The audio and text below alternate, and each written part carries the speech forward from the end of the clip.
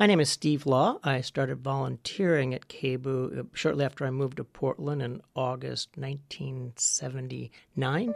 Quickly moved onto the staff about 5 months later, early 1980, as volunteer coordinator. Wound up chairing the programming committee for about a year after that. Can you describe one of your favorite moments or experiences at KBOO? As volunteer coordinator, I got a call from some organization doing a fundraiser like MS or something, and they wanted media people to be part of teams as part of a pizza eating contest. And I think they thought we were going to get, famous DJs, which we didn't even use that term here. We hated that term. Instead, I got some of my regular volunteers who I thought were hungry. Anyway, I assembled this team or got volunteers, and we had like 5 of us, and we showed up at this, I forget where it was at a firehouse, because most of the teams were these big, brawny, male firefighters, Portland firefighters.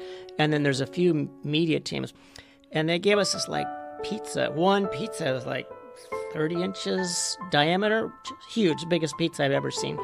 Then we were stuffing our mouths with all those people, and we could hardly talk, and we still had a little bit left on on the pan. And I guess you had to be there, but it was quite hysterical at the time. So we finished chewing, and we finished second, which we were pretty proud of.